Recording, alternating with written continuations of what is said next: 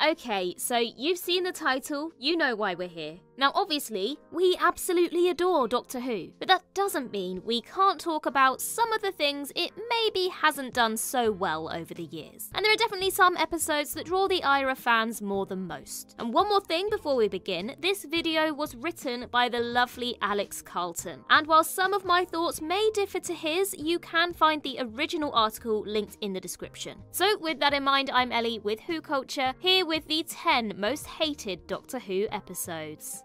Number 10. Arachnids in the UK. Arachnids in the UK is not as bad as some make it out to be. We'll get to the controversial points in just a moment, but beneath those, the episode is semi-competent and had the potential to be among the best of Series 11. That is, until it trips face first onto the concrete in the final 20 minutes. First, let's tackle Trump Light. Robertson is a lazy and underdeveloped political allegory about as subtle as a grizzly bear at a birthday party, which allows the protagonist to take weak, kudos-winning shots at him throughout the episode. Trump is the easiest target for criticism currently walking the Earth, and yet this episode feels so scared to rock the boat and somehow misses its planet-sized target. This episode also features the most oft-referenced example of 13's inconsistent and poorly thought-out moral code. At the end of the episode, Robertson mercy kills a spider with a bullet. Granted, he doesn't do this with an ounce of compassion, but the Doctor's response of "guns are bad, let's lure them into a suffocation chamber instead" is a big oof. As is Ryan busting moves to Sheffield's sickest grime station as he uses Stormzy to Pied Piper the spiders to their agonising deaths. Congratulations, you pitted the Doctor against Trump and she somehow came off looking worse. Number 9. Nightmare in Silver.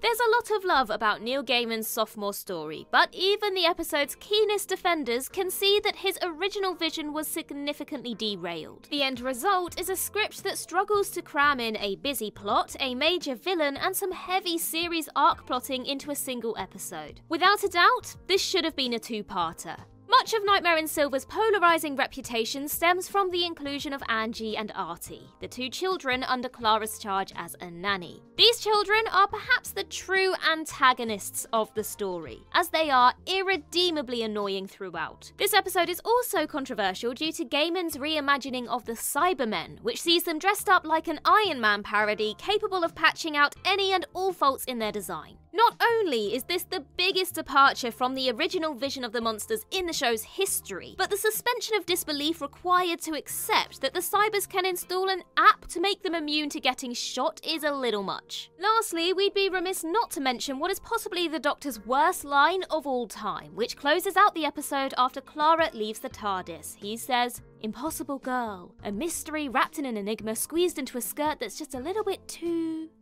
tight."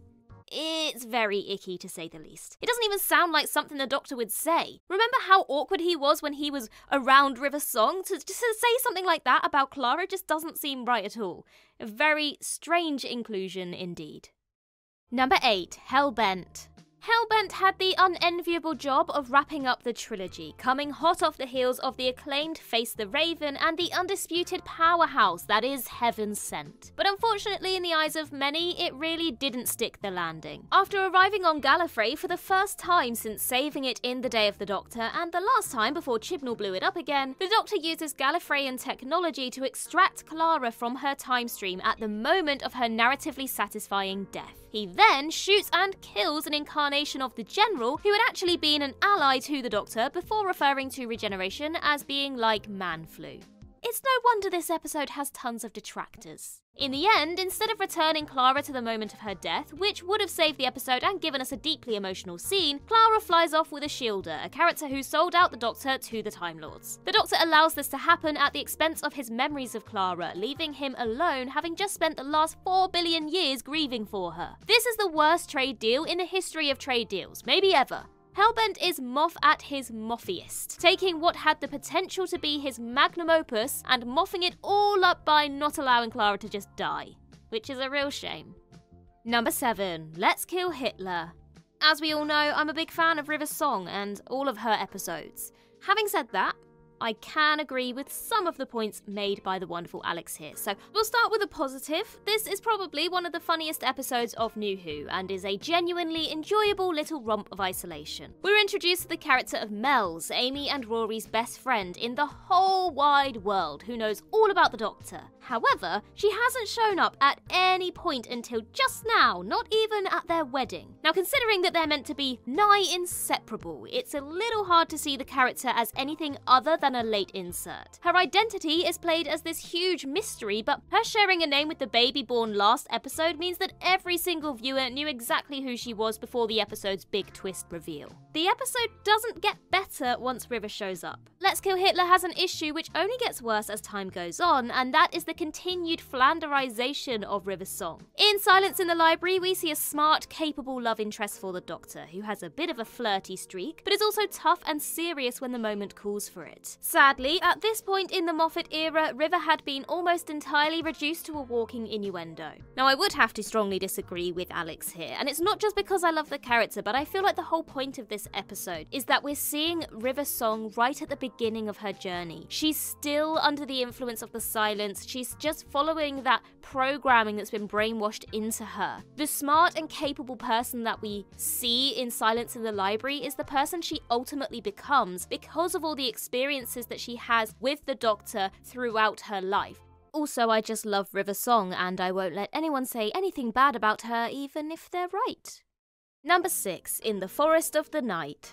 There aren't many episodes on this list that are here purely because they're boring, but that's a testament to just how dull Series 8's In the Forest of the Night truly is. Honestly, I can't even remember what happened. Any episode that features a cast almost entirely comprised of children was going to be a risk, especially with the show's history of writing every child ever as rude and irritating. This episode does not bump that trend, and the premise of the story is so incredibly boring that it drags the whole thing down even more. With all of London covered by a forest, 12, Clara and Danny must work to solve the case, facing down foes such as a poorly CGI'd tiger, and that's it. Precious little happens here, and the episode doesn't even justify it with much character work, leaving the best scene on the cutting room floor.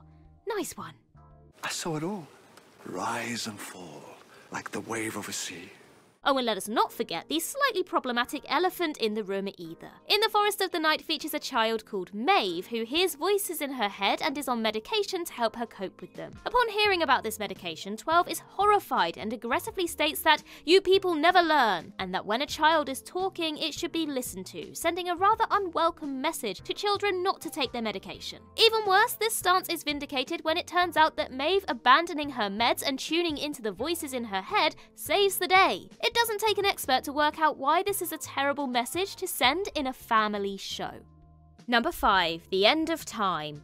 And now we arrive at what will undoubtedly be the most controversial placement on this list. It's true this episode is adored by many, but it has its critics in equal measure. Yes, Ten's swan song is deeply emotional. Yes, Tennant puts in a career best performance. And yes, Bernard Cribbins was a truly wonderful man who has our bottom lip trembling every time he's on screen. But we're not here to talk about the strengths of the episode. And in fact, that's where The End of Time's high points kind of end. Russell T Davies wanted to do something different with Regeneration, and when it works, it bloody works. But with Ten's issues and vanity left unresolved at the end of the episode, the series was left hamstrung, with the next incarnation being villainized by his predecessor before he'd even appeared on screen. The End of Time is coded like the end of the show and does nothing to prepare audiences for the incoming change, at the point where, following the most popular Doctor of all time, they needed their hand held the most. Russell T Davies could have had his cake and eaten it too, showing a Doctor who doesn't want to change, but has to redeem himself in the end, like Twice Upon a Time. But instead, we're forced to sit through an RTD victory lap.